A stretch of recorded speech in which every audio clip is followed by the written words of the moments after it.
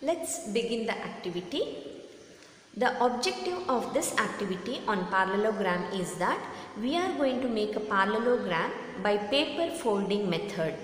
Second one, we are trying to understand the properties of the parallelogram by measuring the sides and angles. We'll prove that in a parallelogram, opposite sides are equal and parallel, opposite angles are equal, adjacent angles are supplementary, and diagonals bisect each other.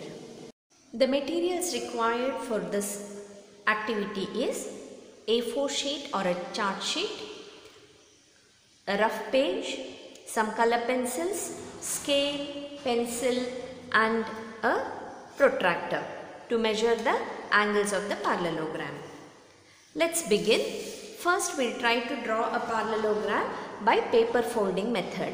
What is the method? Instead of A4 sheet or this drawing sheets, you can also take some chart sheet, no problem, some colored chart sheet.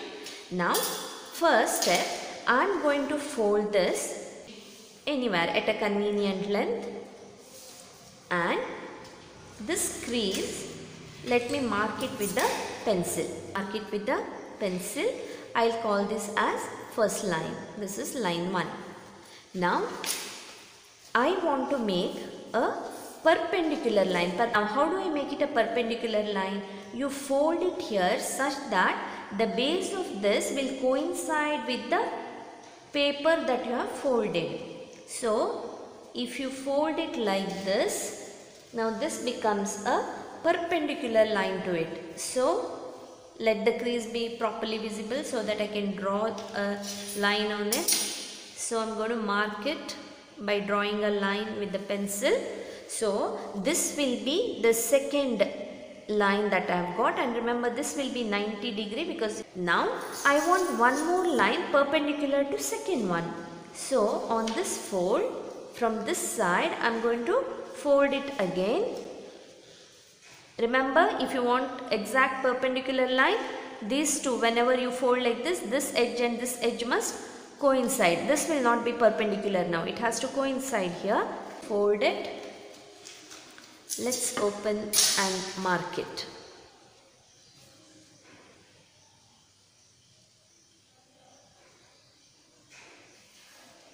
Let me name it as 3. Now, first line is parallel to the third line. Now you fold the paper in such a way that the folding will come on these two lines, that is 1 and 3. See, now this fold has cut the line 1 and line 3. So, show it with the help of a pencil sketch here. So, let me call it as 4. I want one more line. The fifth line is obtained as again making it a perpendicular. When you fold like this edge and this edge must come on each other. Open it and let's mark it. This is the line, right? So let's mark it. Let me call it as the fifth line. Perpendicular to, see this one here. Now you're going to fold this line here. See, this and this should coincide. This and this should coincide.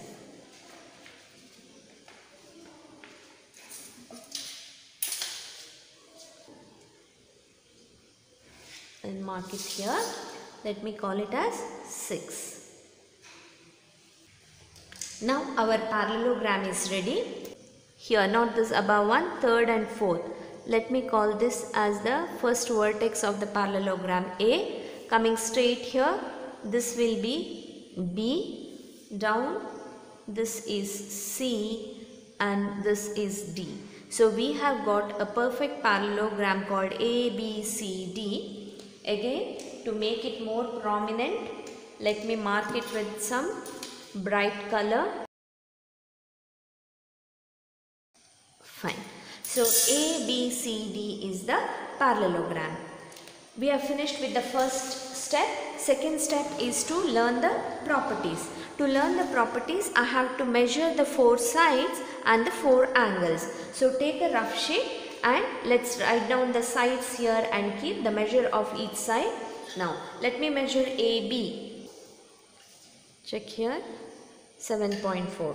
So AB is 7.4 centimeter. Now let me check with DC, which is parallel to it.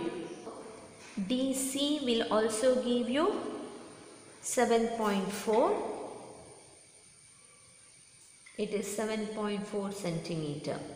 Now let's measure AD. In this case AD has come 14.5.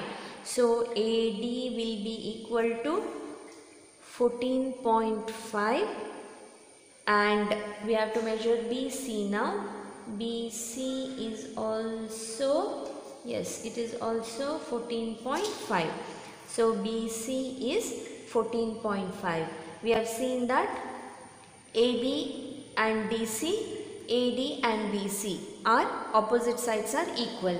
Next we will measure the angles. Write this first in a rough sheet so that you can later write it correctly there in your A4 sheet. So let's measure this angle. Shall I come to angle A now? Okay. Angle A is 105. So angle A is 105. Remember, opposite angles of a parallelogram are all equal. So this should also be 105.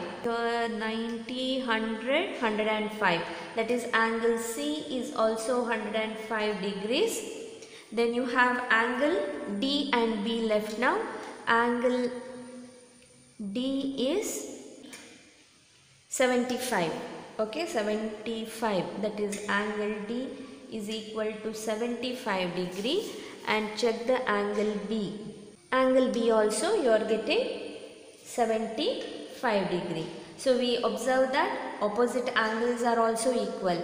The next property was adjacent angles. Adjacent angles should be supplementary. See here, 105 plus 75 will give you, these are adjacent angles, isn't it? A and D, B and C, these are adjacent angle. 105 plus 75 will give you 180. Supplementary is nothing but adding two sides, you should get 180. So we have done with that. The last property which we need to check is the diagonals bisect each other.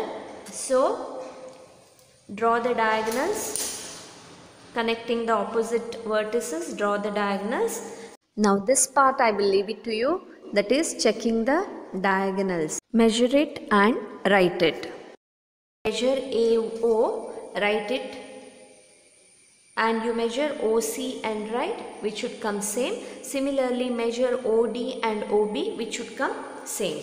After you finish doing that much, in a sheet of paper neatly you write these four properties, write the objectives, and write the, here opposite sides are equal. What should you write? Which are the opposite sides?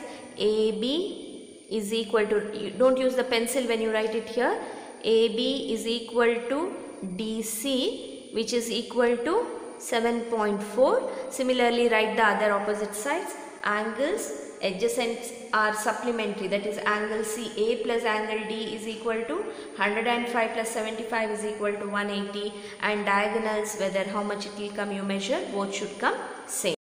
You also cut the parallelogram which you have made using paper folding and stick it to the A4 sheet, that is your activity sheet. Thanks for watching. Have a great day.